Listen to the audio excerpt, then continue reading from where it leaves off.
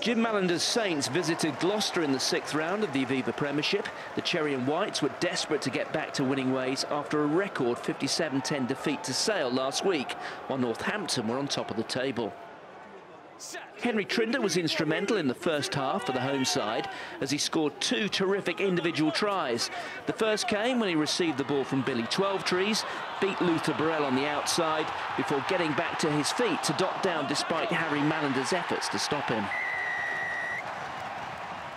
Northampton responded with Burrell showing why he's been key in the Saints' recent successes by breaking through Gloucester's defence before finding Arsi Tuala, who popped the ball to James Gibson to score. Trinder didn't have so far to run for his second try, but he showed how dangerous he can be by beating Tom Collins and George North in the final play of the half.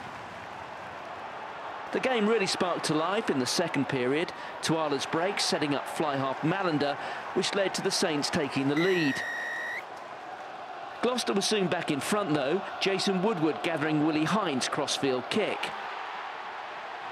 Mallander's penalty put the visitors back in front before Trinder gathered the restart, which eventually led to Twelvetrees going under the posts. Skipper Hines then broke free from a scrum to stretch the home side's lead. The Saints responded with a pack driving over the line with Mikey Hayward the one in possession, but despite late pressure from the Saints, the home side's defence stood firm and they took all 5 points.